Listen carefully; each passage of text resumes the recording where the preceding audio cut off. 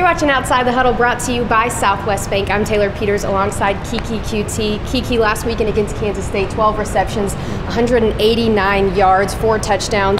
That performance put you over 1,000 receiving yards this season. I know that you have high expectations for yourself. Was that a goal that you had before the season even started? Yes, I would say that was a goal I had this season, to go over 1,000 yards for sure. So I didn't know till after the game actually. So to be able to find out that I went over 1,000 yards this year was a big goal for me, and I was pretty proud of it. Who told you?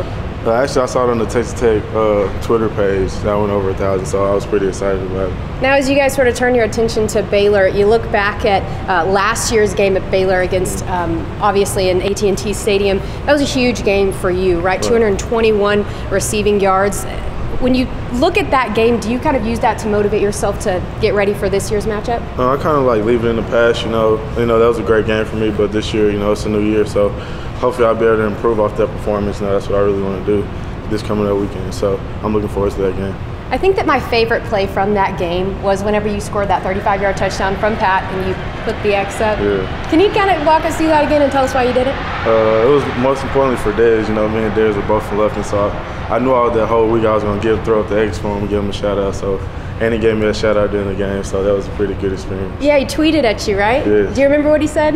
He was just like, Lufkin's people are dogs, they like to fight, so when I saw that tweet, I was pretty excited. He kept me going through the rest of the game. I had a pretty big game. You think you'll do it again?